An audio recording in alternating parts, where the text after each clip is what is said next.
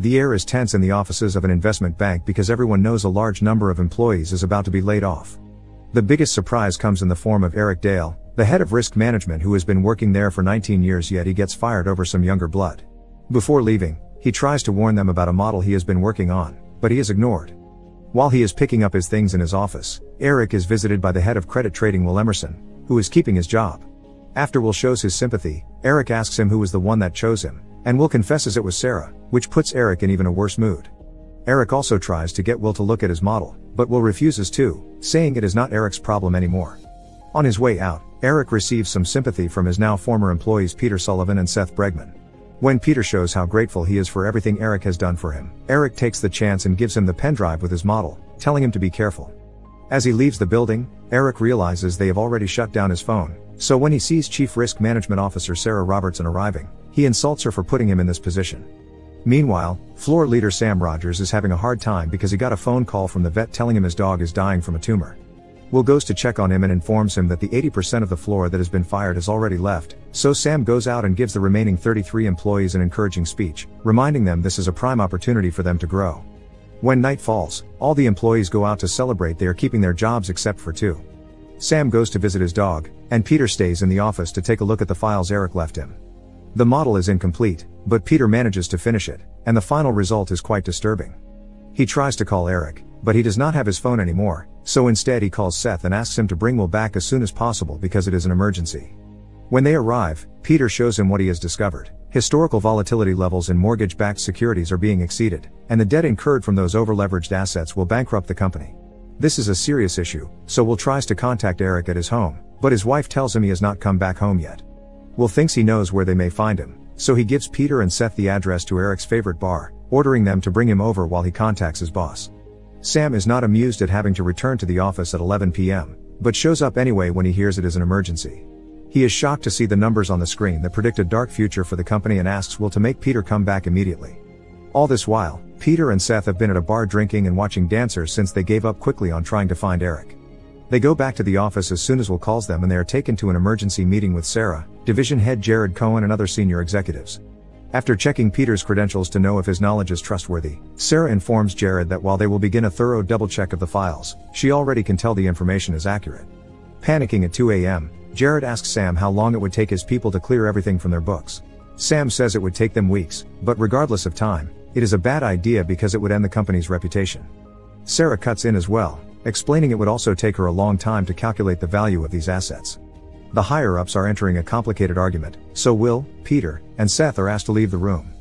Jared insists they should sell everything, which Sam thinks is insane, so Sarah convinces him to wait 45 minutes while she goes over the information in detail before he takes any rushed decisions. Seeing as they will not find an easy solution, Jared decides to call their CEO. Meanwhile, Will, Peter, and Seth go to the roof to have a smoke. After joking about jumping, Will comments that things are a mess yet the higher-ups will still save the company because they always find a way not to lose money, even if that means screwing everyone else over. Their conversation is interrupted by the sudden arrival of a helicopter. The big guns are here. Back to Sarah, she goes to see Jared to tell him all the information is solid, and Jared blames her for not having trusted Eric more. Afterward, everyone gets ready for yet another meeting, so Jared gives the lower employees a piece of advice. Things are about to get ugly, so they must always tell the truth and not sugarcoat anything. The meeting is led by firm CEO John Toole, and all the stockholders have been brought in the middle of the night too. Peter explains what the problem is again, and as a solution, Jared says they should sell it all tonight. Sam clarifies that while this is indeed possible, they would be selling valueless assets through lies, so when the truth comes to light later, it would destroy the company's reputation and they would never be able to sell to these people again. This will kill the stock market for years. However, John does not care, he only wants the company to survive.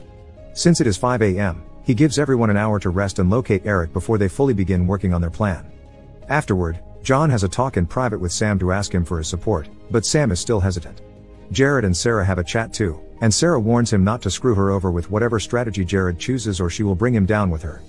Eric's wife calls the company to tell them her husband has finally come home, but he does not want to talk to them. Sam sends Will and Seth to pick him up and warns them not to tell John's people or they will scare him off.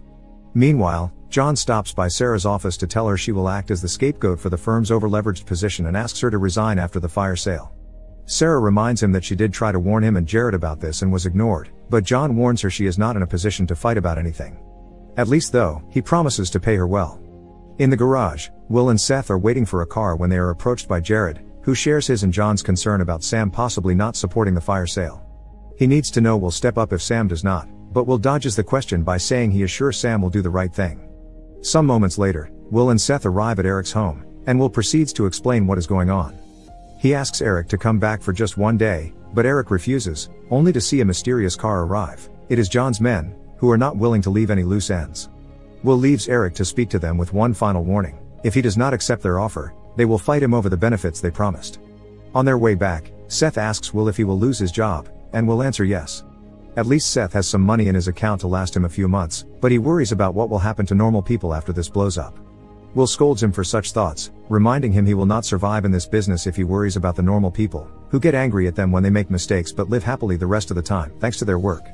Back in the office, John approaches Sam with a generous money offer to get his support, but Sam repeats he is on the side of the company's future.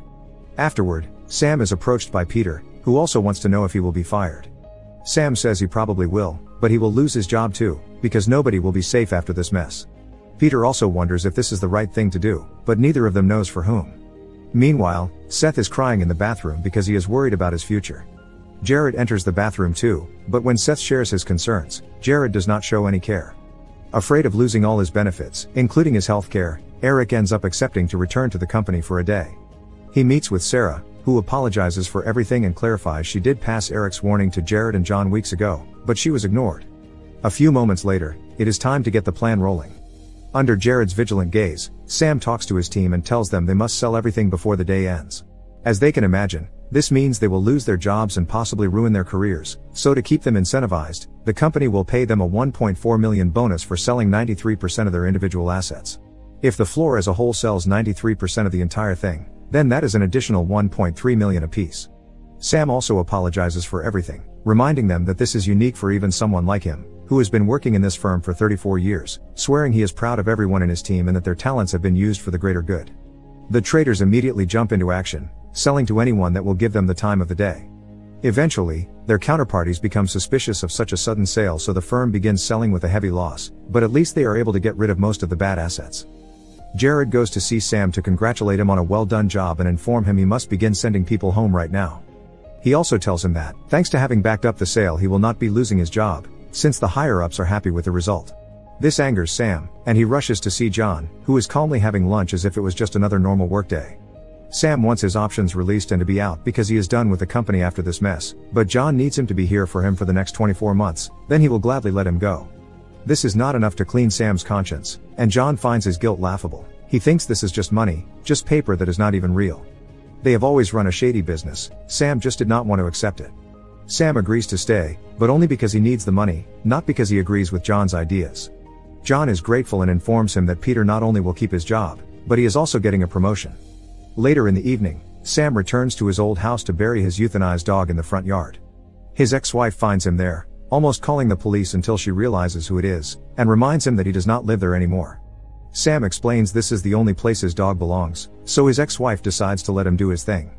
Before going back into the house though, she tells Sam that their son's firm also sustained heavy losses, but at least they survived without going bankrupt. Make sure you subscribe to Short Movies and turn on notifications so you can watch more videos like this.